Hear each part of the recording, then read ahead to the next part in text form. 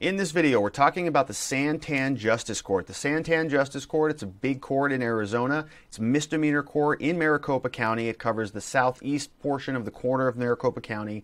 And today we're going to talk a little bit more about the court's jurisdiction. We'll tell you about the prosecuting agency who's in charge of prosecuting the cases there. We'll tell you a little bit about the judge, Judge Goodman. So let's take a look at the jurisdiction first of all. Jurisdiction, when we're talking about a case like a court like this, is the geographic area that the court governs. What authority in what area does the court have? And the jurisdiction looks like this. So you can see here I have the border of the court's jurisdiction outlined in yellow, and I have a major two freeways running through the court. I have the 202 loop and the US 60. You can see there, those are big. There's an interchange right there, and those are big freeways. If you're from Phoenix or you're from this part of town in the valley, you'll know that a lot of people are traveling through here. If you're going eastbound, you're going out to Apache Junction. Going westbound, you're heading back into downtown Phoenix. So there's a lot of volume here. A lot of people are passing through this area, and this area is patrolled predominantly by the Department of Public Safety and by the Maricopa County Sheriff's Office officers. And so they are the ones who are responsible for pulling you over, citing you with different crimes. And the ones that we see predominantly are going to be these here: criminal speeding. We've got other DUI charges are big ones as people are traveling. There's a lot of things to do out in this area. Then we see other traffic-related offenses, so civil tickets, but also we'll see reckless drivings, exhibition of speed racing. We'll see some driving on suspended license charges as well, sometimes some commercial trucking violations. Most of them are traffic related because DPS and MCSO, they are patrolling on those major freeways. The prosecutors, the prosecuting agency that's in charge of this court is going to be the Maricopa County Attorney's Office. They are the big agency that's responsible for handling all of the misdemeanors in this justice court and all of the other justice courts throughout Maricopa County. They also handle the felonies, but those take place in a superior court. If you're charged with a misdemeanor or if you're charged out of the Santan court, it's going to be a misdemeanor. Felonies would be in a different court. So sometimes people will say, well, I was charged with a super extreme DUI. Doesn't that mean it's a felony? No, it doesn't. If you're in the Santan court, it's going to be a misdemeanor. The prosecuting agency, MCAO, Maricopa County Attorney's Office, they tend to be a policy-based prosecuting agency, meaning they have strict policies that they follow. The prosecutors who are going to be in this court have usually very little discretion. They don't have a lot of authority to make different plea offers or make different deviations down. They follow a policy. They look at you, they look at your charge, they look at your background, and they basically pick a chart and they move over and they say that's where you are, that's where you fall, that's what the plea offer will be. And the reason why this is important to know is because a lot of the times people will think that their criminal speeding ticket or their suspended license case or whatever is relatively minor and they should be able to go into court and take care of it on their own. The reality is you're dealing with a policy-based prosecuting office.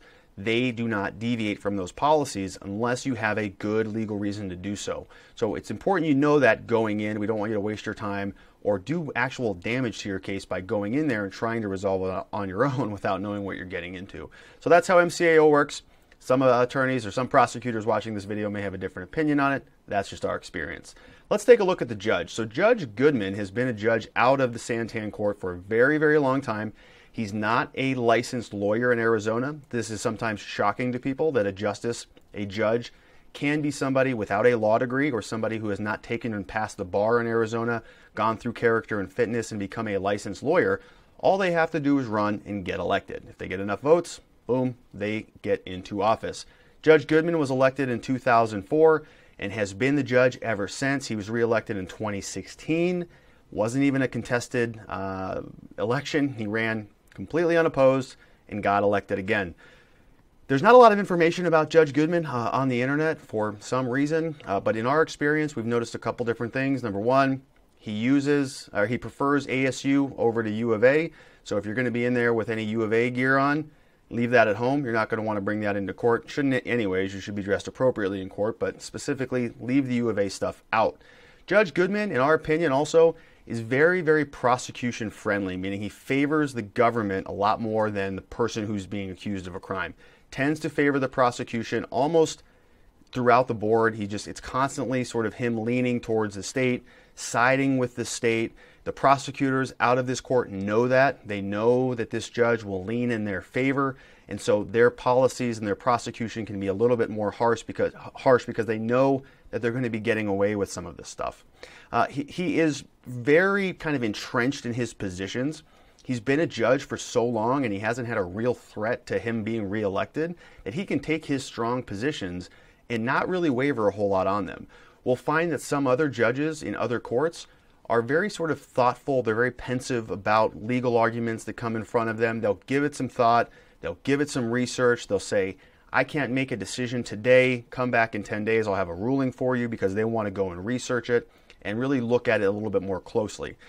This particular judge just doesn't do that. He's very entrenched in his positions. He's not really inclined to be thoughtful or really work through some of the legal issues. You can make all the arguments you want. He's going to be pretty confident in his position. He'll take a look at it and say, okay, well, this is how I do it. Why do you do it that way, Judge? This is how I do it, and that's it. Boom, next case, move on to the next one, which can be very frustrating for a defense attorney and for a defendant. When you typically have good arguments to make, you want to be sure you're at least heard on those, and so it can be a little bit frustrating to go into this particular court because you don't feel heard. You don't even feel like the judge is even thinking about it. It's kind of in one ear and out the other, then it goes right back to whatever the prosecutor wants. So that's something that can be problematic. There is a rule in Arizona. It's called notice for a change of judge. That means that you can file a notice. It's called a notice for a change of judge. File a motion. There are certain rules you have to follow. You can't file it willy-nilly. You can't file it whenever you want. You can't file it according to certain exceptions or certain rules where you can't file it. You can't do it in a certain manner. But you do have a right to change your judge. This may be one of those courts where you want to do that. Of course, you're certainly going to want to consult with a defense attorney before you make a decision like that. Sometimes it's not to your benefit. Sometimes it's clearly to your benefit. There are some justice courts where I would absolutely advise you not to do it. This is not one of them. You may want to consider it.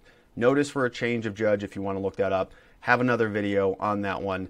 I'm in a judge's robe and wig, so you can look that up if you're interested in it. If you or somebody that you know or love has been charged with a crime at a Santan Justice Court, give our office a call. You can see here we have a lot of experience out of this court, along with all the other justice courts in Arizona. We'd be happy to sit down with you, talk through your case, talk through your situation, make sure you understand how the charges will work out of this particular court, make sure you have a good plan for moving forward. So as I said, free case evaluations, no reason not to call. Give us a call soon. We look forward to talking with you. Thanks for watching.